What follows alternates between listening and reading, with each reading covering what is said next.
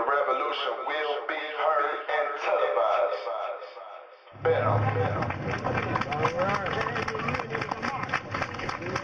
Are we tired yet? Yeah. Are we tired yet? Yeah. No? We not tired? Are we tired of this injustice? Tired of this oppression? Tired of getting murdered like dogs in the street? Are we tired yet? I am Trayvon Martin. I am Trayvon Martin. It's time, brothers and sisters, ladies and gentlemen, it's time to unite. It is time to come together. It is time to stop this BS out here. It is time to stop depending on the power structure to do anything for us. It is time to get out here and fight for land, bread, housing, true education, clothing, justice, and peace in the immediate end to police terrorism. We live in a country where you can't put a hoodie on, go to the store, get some Skittles, and get a juice, and you got to get murdered, and then they let the pig off? Huh? Are you tired yet? The fact of the matter is that after today, we won't see most of you all, and that needs to stop.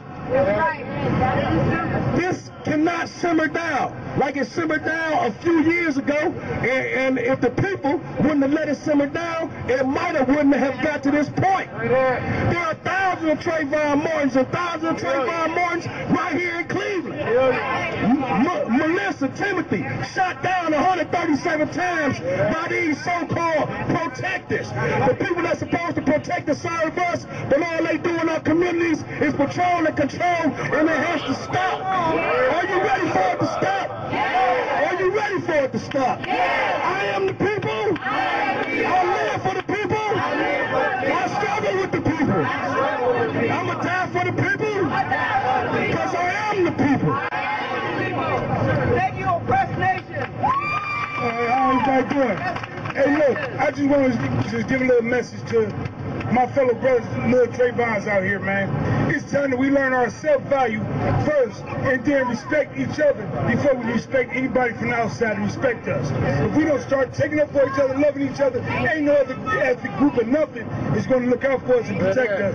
So we got to first realize who we are, learn our history, and look out for us and love ourselves first. And then everything else is going to fall in place.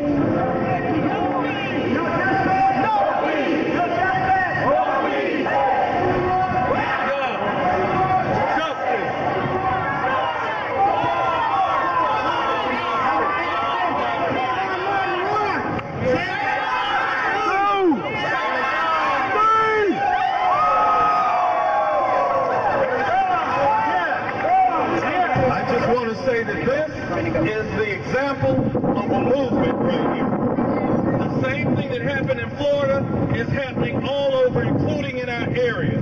That is one reason why I'm asking you all to please feel free to sign the notebooks that are being passed around, because this is not over yet. And so if you want to know where real power is and what real power is about, not just the Creator, but us representing what the Creator would want us to do, we are the real power right here. So I'm very thankful that we showed up here, but it's far from over. And we will continue to work together to make sure that not only laws are passed, laws are changed, but that we go out here, as the brother said, it's all about respect, respecting ourselves, respecting other people, and not asking for respect, but demanding respect. Thank you.